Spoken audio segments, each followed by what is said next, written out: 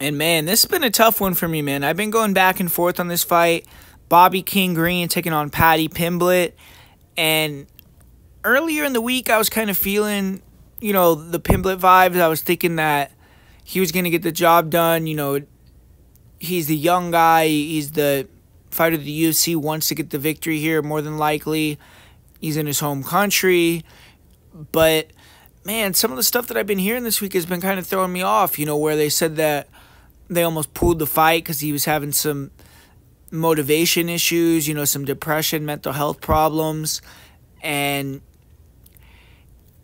that's a big red flag to me, man. I want to see how he looks, if he even makes weight, everything like that. Even if he does make weight, I'm just a little bit worried about how he's going to perform, because I actually went back, I watched this fight with Tony Ferguson, and it's like, in the first round, he looked good. I mean, he was probably losing the first couple minutes, but he actually showed a lot better striking. His 1-2s were landing clean. He was throwing a lot crisper, faster strikes, and it's easy to look fast against Tony these days, but he ended up hurting Tony and almost finished him, and I think he gassed himself out, man, because he got a little lucky. I mean, round 2 of that fight, Tony threw that kick and fell down, and Paddy was able to kind of ride out the fight just laying on top of him for the entire round, pretty much didn't do anything in the second round, and he was totally gassed in the third. So if he had a lack of motivation, he's not necessarily in the best shape for this one and gets tired,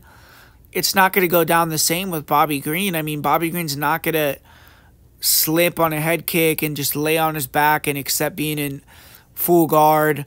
And I just feel like Paddy's not going to have a speed advantage here. Bobby's going to be the one that's faster.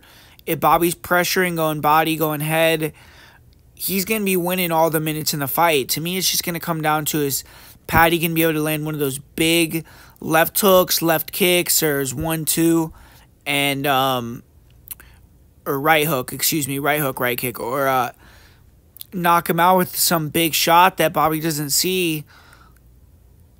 If he doesn't do that, I just think Bobby Green's going to run away with it. I mean, I don't see Paddy being able to take down Bobby Green. I mean, I just don't see that. I didn't think his wrestling has looked that good. And so I'm going to go with Green by decision. I kind of switched my tune on this one.